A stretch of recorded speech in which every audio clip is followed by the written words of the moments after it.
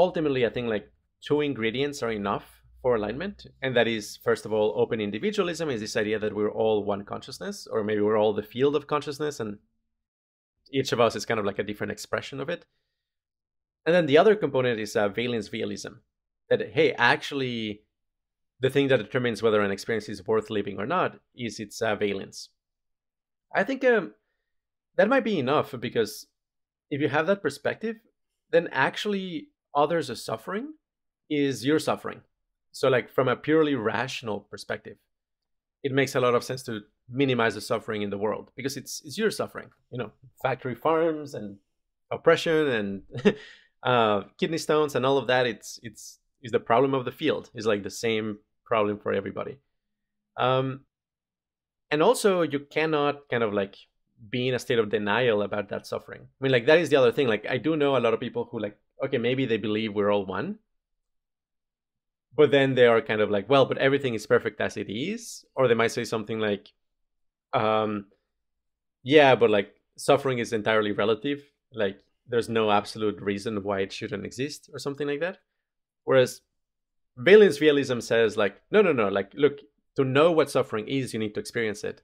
And whenever you experience it, you want it to end. So actually, you want it to end whether you know it or not. It's more kind of like this epistemological, is an epistemological limitation, essentially. Like, the reason why you're not urgently trying to help somebody who's experiencing suffering is because you're not sufficiently aware of it. And if you were more aware of it, you would actually try to end it. It's essentially something like that. So in that case, yeah, I think like you get alignment, but you do get like very strange things. I mean, essentially you get things such as like, well, maybe the best for the universe is for it to become a hedonium shockwave, you know, or something like that, which I'm not in principle opposed to. Okay, I'm even wearing a t-shirt. It's like, I mean, I just think it's like a possibility. Like, that might be actually the best. Like, it's very strange and doesn't sound very human compatible, but like ultimately that might not matter, because what matters is the well-being of consciousness. Now, I'm not going to be a hedonium terrorist or something like that. Like, just, you know, I think we need to be more intelligent and like know a lot more about consciousness before like making, you know, irreversible decisions or anything like that. But the problem too is that like if you don't go the path of like alignment of the sort that I'm talking about, there are like other risks that are like really, really bad. Like essentially like identifying with your genes, your own genes, and that's it. Or you identify with your culture and that's it. Or you identify with your memories or something like that. All of a sudden, you're gonna try to adjust the rest of the universe for that very limited conception of yourself. And at the limit, you know, that looks like an emperor, you know, who's controlling the rest of the universe just to like have a slightly better experience themselves, right? But like, to me, that comes out of ignorance about the nature of reality. It is more kind of like extrapolating a delusion of a particular view of the self, than like an honest inquiry into what actually exists. So this sounds like ethics stops being subjective or relative, but becomes grounded in real substantive truths about identity and consciousness and valence. Absolutely. Yeah. Ethics becomes a very empirical and rigorous task at that point.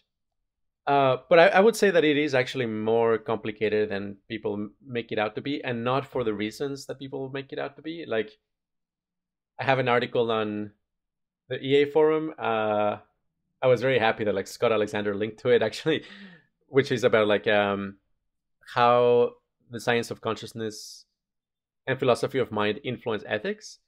And the thing is, like, okay, like my overarching claim is that a lot of ethicists and philosophers are commenting on the phenomenon of value without looking at the phenomenon of value, right? Like, whether it's like the trolley problem or the repugnant conclusion by Parfit or all of those thought experiments, they have just such a simplistic view of like well-being.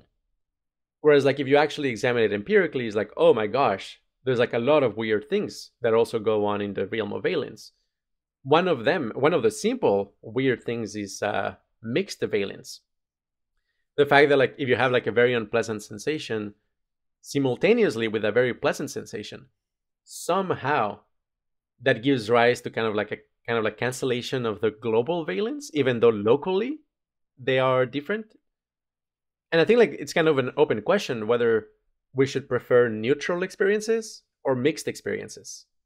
Um, Personally, I actually would prefer mixed experiences over neutral experiences if they add up to the same valence, but I don't know how to justify that. I I mean, I suspect there is a way to. I mean, in the end, what I'm driving towards is that I think that until we have the mathematics of valence and consciousness, all these questions will be like strange and kind of idiosyncratic and subjective. But I have the strong intuition that like once we actually have the mathematics, the solutions will come just right out of the math, and we will hopefully all agree on them because they're just entailed by the math. And I mean, the things like the repugnant conclusion and things like that, I think also requires, I mean, both an understanding of aliens and also personal identity. I think like yeah, something like the one electron universe and open individualism gives you ways of actually sorting this out.